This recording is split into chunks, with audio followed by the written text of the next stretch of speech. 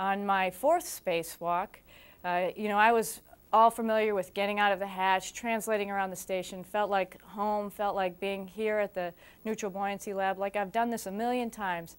So I was pretty confident in what I was doing.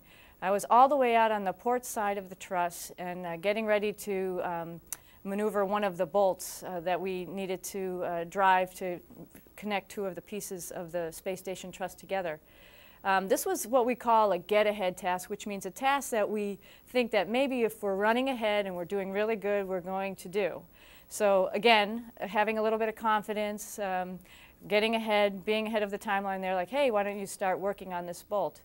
Well, I'm driving the bolt with what we call a pistol grip tool, which is a big drill. And it's driving a big bolt, probably about a ½ inch size bolt. And as it's driving, it's fairly long too. It's maybe about a ½ foot long. It's driving, since it's driving this way, driving out, it's pulling my pistol grip tool to my right. I was paying attention to the part that I was trying to disconnect.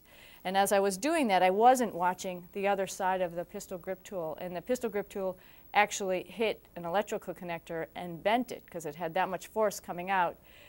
Immediately when I felt a little bit of resistance on the tool, I stopped.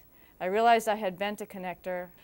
Asked for their assistance, what we needed to do, and to make sure you can finish the tasks correctly.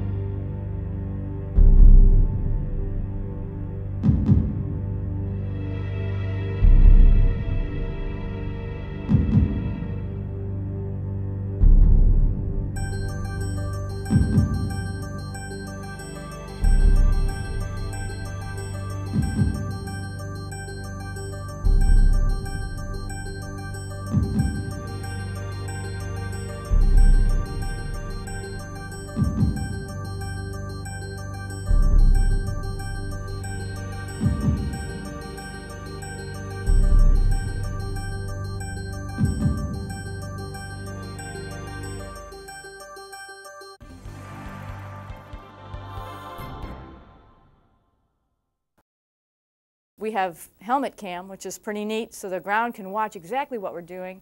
I was looking at the bolt so they couldn't see earlier what the problem was until I put my head down, and they saw what the problem was as well. Asked for their assistance, what we needed to do, and as a team we worked together to drive the bolt a little bit to free up the pistol grip tool, analyzed how the electrical connector, if it was still working. They were running tests on the ground. My second EVA partner, Michael Lopez-Alegrea, came over, took a look at it, gave an assessment, and so as a team we all worked together and were able to continue on with the rest of the spacewalk.